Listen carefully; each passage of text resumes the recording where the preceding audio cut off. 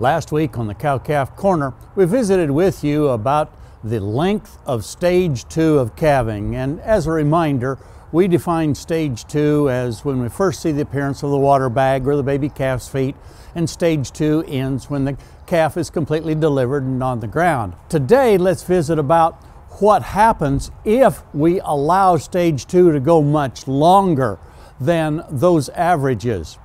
And what's really taking place in terms of the calf is that as that calf goes through the birth canal for an extended period of time, there's a situation that we call acidosis that is set up in that calf. And it's caused by the fact that the umbilical cord, as the calf has passed through the birth canal, is pinched off, especially during uterine contractions. So every time that umbilical cord is clamped off, then the calf is unable to get oxygen from the mother and to get rid of carbon dioxide going from the calf back to the mother. In that situation, over an extended period of time, then there's a buildup of carbon dioxide and its byproducts, primarily lactic acid, in the calf. And therefore, the calf's blood becomes lower in pH or acidotic, and there's where we get the term respiratory acidosis. If this becomes a lengthy process and this acidosis becomes very severe, then we can have the situation where it starts to compromise the health of the organs of that baby calf, including even the brain. What ranchers often call, a rather unflattering term, a dummy calf.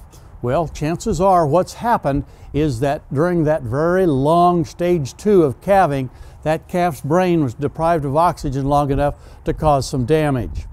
So I think this really brings out the importance of why we talk about the length of stage 2 being about an hour for that first calf heifer or a half an hour for the mature cow.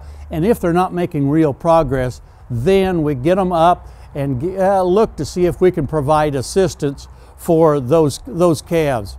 Now, I really want to emphasize that if we have a calf that goes through a lengthy stage 2 and looks to be pretty sluggish, that one's really important for us to make sure that we get colostrum or a colostrum replacer in that calf as soon as possible. Now, the colostrum is important that we get it into any calf as early in life, because the intestine will not absorb those antibodies, those disease-protecting antibodies, for very long. And it's especially difficult for the calf that's been through that long stage 2 and has this acidosis problem in terms of absorbing the antibodies in the colostrum. So it's important that we get about 2 quarts of natural colostrum or a full dose of colostrum replacer into those baby calves as soon as possible after they're born, and that'll give them the best chance to fend off diseases as they go through the first weeks and months of life. Keep this in mind as you work through this calving season, and I think we'll save just a few more of these calves that'll bring us a nice price next year when we take them to town at weaning time. Hey, we look forward to visiting with you again next week on Sunup's Cow-Calf Corner.